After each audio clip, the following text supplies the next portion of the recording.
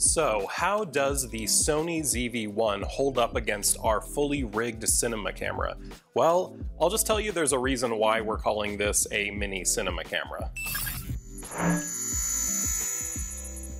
Hey guys, Mike here from Envy Creative. So today we're going to be talking about and comparing the Sony ZV-1 to our cinema camera and maybe some other DSLR cameras. So as you might have seen in our past videos, we're always really impressed with the Sony ZV-1 and the picture and the content that we can get out of it. So as you may or may not know, here at Envy Creative, we like to put gear through its paces and really do real-world comparisons that other reviews may only touch on, but since we're a full-service production company, we really like to put gear in a real-world working environment. So first, let's get all the boring stuff out of the way that you could probably just Google about the Sony ZV-1. It's been a very popular camera with content creators because of all of the features that are packed into it, like the 4K image you get out of it, the in-body stabilization, the flip-out LCD screen, the built-in microphone, the built-in microphone jack, the built-in ND filter, the 1.8 aperture, and the most important thing is it's small enough when it's compact to put in your pocket. So with all the boring stuff out of the way, let's get into the comparison and how it actually works in a real-world environment. So first up, let's talk about the video quality.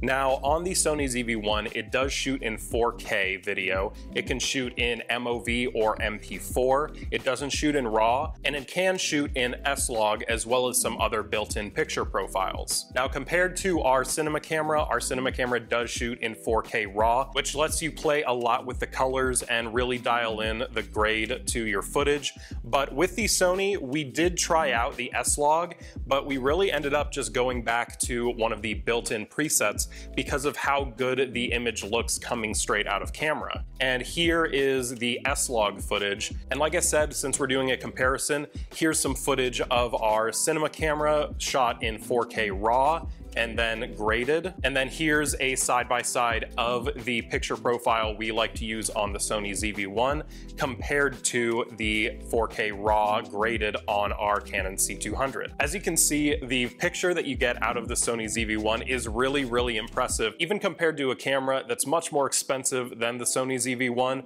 with different lenses you can use and all the bells and whistles attached to it. One of the other cool things about the Sony ZV-1 is it does have high frame rates that you can use for slow motion. It even has specific modes to give you the highest frame rate for the best slow motion. So the next thing we're going to talk about is the lens on the Sony ZV-1. So this is a f1.8 lens, and this is a lens that you would find on a lot of cameras with interchangeable lenses. A lot of people like f1.8. The Sony ZV-1 does have a really cool mode. It's called blurred background mode, and it's a little button right on top that you can actually press, and it's more of an automatic mode that can dial in the settings to make it so that it has the best background blur as possible. Really what people are looking for most of the time in a camera and a lens. However, because we are using it sometimes in a production environment, we want more control over the picture, so we rarely use that unless we just can't dial it in, but 99% of the time we can. And what I mean by that is, say if you have a 1.8 aperture, then that means it's going to be really bright, so you need to bring down, say, the ISO and add a ND filter on it, which this does have a built-in ND filter, but you need to bring all the brightness down a little bit just to be able to get that background image while keeping everything in focus and looking good. Because with the button that blurs out the background automatically, it does raise the shutter speed, which can also make your footage look a little less cinematic. And again, as a comparison, here's our cinema camera with our f1.8 lens on there. Now, obviously, the blurred background is going to be better on the cinema camera just because of the bigger sensor and the specific interchangeable lens that we're using, but you can see that the Sony ZV-1 does a great job for this small of a camera getting that great picture. So next, let's talk about the screen. So this has a flip-out screen, and it can also tuck back in. Now, a lot of content creators really like this so that when they're filming, they can actually see themselves and their eye line isn't too far from the lens. Now, with our cinema camera, we actually have two monitors on there. We have one for the operator, and we have a secondary one for either the boom operator or for the actors, or if we're doing a close-up shot of hands and we need to see what it looks like while we're shooting. Our one screen for the operator does flip around, but it's kind of hard to position and get back in place the way we want it, so we just leave it there and we use the other monitor. So let's talk about audio next. Now, the Sony ZV-1 actually has a pretty decent built-in mic right at the top here, but it also has a mic jack on the side that you can attach an external microphone to. Now, we rarely use the built-in microphone on the top, again, because we use this in more of a production environment and we want to make sure we're having clean audio. But in a pinch, if you maybe need to use it for a quick voiceover, I'm sure if you hold it up to your face like this, I'm sure it'll be fine for a voiceover. But if you're talking further away, you may want to get an external microphone. So because this has just a 3.5mm microphone jack, if we're talking a little further from the camera, we'll use something like our Rode Wireless Go mic. And if we're talking close to the camera, we'll use our new Sennheiser mic that we got specifically for this camera that runs off battery and also turns on when the camera turns on as well, which is a nice way to save battery too. Now, on our cinema camera, there are lots of different ports for audio. There are 2 built-in XLR ports, which will give you the cleanest audio because that is production quality audio, but it also does have a 3.5mm microphone jack where you can plug in things like a Rode Wireless Go. But right now we actually have an on-camera boom plugged into the microphone jack just as a backup channel. So here are a couple examples of the Sony ZV-1's audio. First is an example of the audio from the built-in microphone. Wait a minute, this isn't a real burger, is it? I totally thought it was real. Look at that. They even got the sesame seeds on there. Here's an example of the audio with the Rode Wireless Go mic plugged in to the microphone jack. This isn't a real burger, is it? This is like one of those movie props. That's amazing. Look at that. We got fake lettuce and fake cheese. And here's an example of the Sennheiser on-camera mic, again, plugged into the microphone jack. Ew, this isn't real. Oh my Lord. This is a fake burger. This is like a movie prop. And for comparison, here's our cinema camera with one of our Sennheiser wireless mics plugged in. You mean to tell me this is what they use in the movies, like a prop type of thing? Yep. Wow, look, it's got the patties in there, it's got the lettuce. And an example of the shotgun mic we have plugged in to use as our backup audio or our scratch audio. So what would you call this? A prop. Wow. You see, I would call it a Big Mac, but you know what? I guess prop works too. As you can hear, again, the Sony ZV-1 does a great job with the audio processing, and you can really get a clean sound out of it. So next we're going to talk about stabilization. So this camera actually has some cool features regarding stabilization. It has really good in-body stabilization that you can turn on, either standard or active. Standard is usually the one you'll want to stick with. Active kind of crops in a little bit, but gives you even more smooth shots, but it can be jittery that we noticed at times. It also has what's called a gyro stabilization, which you can use with software that's provided by Sony called Catalyst.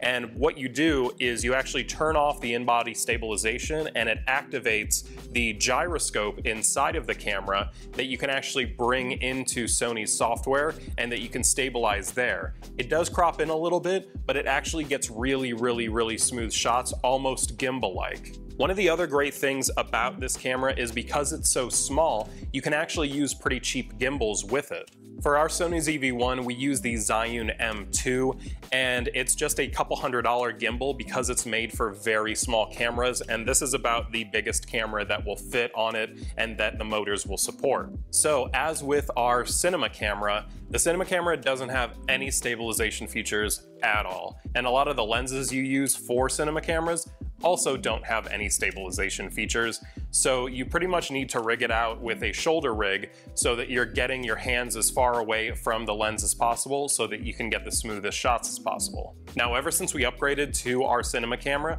we actually haven't bought a gimbal for it because we always have it rigged out, and because gimbals to support the weight of this kind of camera is really expensive, so we have never invested in one. Instead, we've invested in the shoulder rig for the camera. As you can see, it's a little bit bumpy, so if we need smooth gimbal gimbal shots, we actually are turning to our Sony ZV-1 for those really smooth shots. Now we're going to talk about the autofocus with the Sony ZV-1. Now, out of a lot of Sony cameras I've tried over the years, I actually like the Sony ZV-1's autofocus better than all of them. It has really good face tracking, it even has eye tracking to get really, really crisp focus on your eyes, and it has a really cool feature called product showcase mode. So if you're holding a product and you're in focus, but then you hold the product up to the camera, it will actually snap focus on that product. Now on cinema cameras, especially Sony and Canon, you do have the ability to have autofocus, but you need a lens to support that. And with a lot of cinema cameras, they don't have autofocus on the lens, so you have to pull focus manually. One other kind of cool feature about this is it actually does have a beauty mode where it kind of goes in and it just makes your skin a little bit nicer and a little bit clearer in camera so that you don't have to do makeup before, or you don't have to do some sort of skin softening in post-production. Now let's talk about some of the things that I either wish the Sony ZV-1 had or some of the downsides before you jump in and start using it. First of all, the battery on this is pretty bad. I would say it would last an hour, maybe two of shooting, and you should definitely get some extra batteries for it. On Amazon, you can get them for pretty cheap in double packs, so you can always have a couple extra batteries standing by. Whereas with our cinema camera, you can get big D-tap batteries that can power your whole rig, or even a lot of batteries that just attach directly to the camera give really good battery life as well. Next, even though the stabilization is really cool with Sony Catalyst where you can get gimbal-like shots, the one thing that we noticed is that if you use it with a low shutter speed, sometimes you can get jitters in the post-processing of the stabilization. Now, the one way to get really smooth stabilization is to increase the shutter speed, but by doing that, your footage may not look as cinematic as you'd like. So if you want smooth shots that are real-time, the best way to go is probably with active stabilization.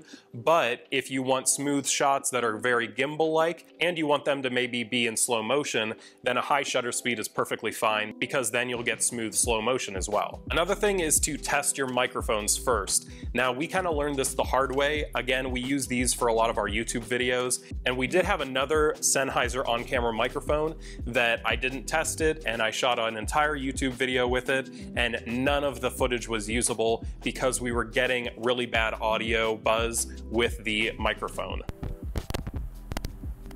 So before you start recording, just make sure you test your microphone to make sure it works well with your camera. The new Sennheiser microphone that we got works perfectly. The other Sennheiser microphone works well with all of our other cameras, so I'm not sure why it doesn't work really well with this, but just make sure you test your microphones. And regarding exposure on the Sony ZV-1, because we are used to our cinema cameras, we have what's called zebras turned on, which shows you overexposed places in the image. And one thing we found is that these zebras on the Sony ZV-1 are not very reliable, so we actually make things darker than they have to be, and we have to make them brighter in post-production because it's saying that stuff is blown out and it's overexposed where it's really not. So just kind of keep that in the back of your head when you're exposing for the shot, so you know if you need to add more light or take more light away. We really like that it has a built-in ND filter. It can really save you in a pinch if it's really, really bright out. And even though the built-in ND is really cool, we would still suggest picking up one of these. This is a variable ND filter where you screw it on right here, and then you can just change the different ND stops just by turning it like that. The other thing is we wish that the Sony had a bit of a wider lens, but you can also pick up a wide-angle lens for it, where you screw this on and it becomes a wide-angle lens. If you take off this little part as well, you can actually screw this on and use it as a macro lens, which is really nice for very, very close-up shots. We didn't even know this until we accidentally forgot to put this on and we were using this instead. Before we keep going, guys, we put a lot of work into these YouTube videos to give you guys as much info as possible, so it would really help if you found value from this to like the video, possibly subscribe if you want to learn more, and leave a comment with any questions you might have about this video or want to see in future videos. We also post on our Instagram every day with behind the scenes of what we're doing here at the studio. So if you're interested in seeing behind the scenes of what we do, feel free to follow us. So overall, you can tell that we're really impressed by the Sony ZV-1 and all it's capable of, and it really is a mini cinema camera when you compare it to a big full cinema camera. Thanks so much guys for watching, and if you have any questions about the Sony ZV-1 or anything else we talked about, feel free to leave it in the comments below, and we'll catch you next time.